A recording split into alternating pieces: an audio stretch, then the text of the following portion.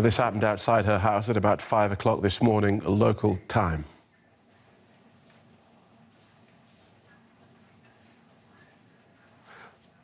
Explosions in the early hours of morning. Police and military took over the streets. We were woken up by a deafening noise at 4:25. We heard shots. I jumped out of bed and opened the window and looked out. Police told me, no, you need to close it. I saw the police, the firemen lining all the streets, and there was smoke everywhere.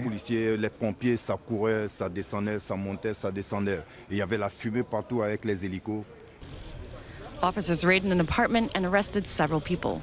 Everyone else was distinctly told to stay inside. I was in the apartment just above. The police blocked the door to prevent us from leaving.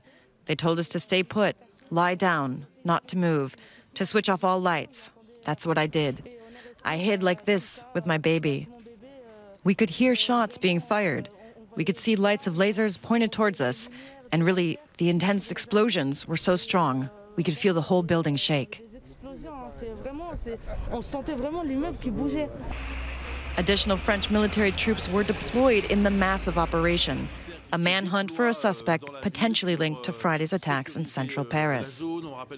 Police have been targeting the alleged mastermind of the Paris attack, Abdelhamid Abdaoud. The 28-year-old is currently the most sought-after man in Belgium. Authorities say he has Moroccan roots, but grew up in the now notorious Brussels neighborhood of Molenbeek.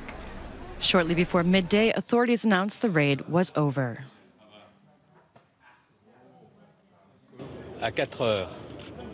This morning, beginning at 4, police special forces conducted an operation aimed at detaining terrorists. 7 people were arrested, 2 people died, one of them a woman in an explosion.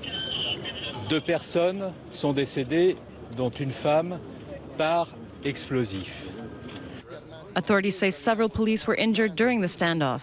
Schools and other facilities have been closed until further notice.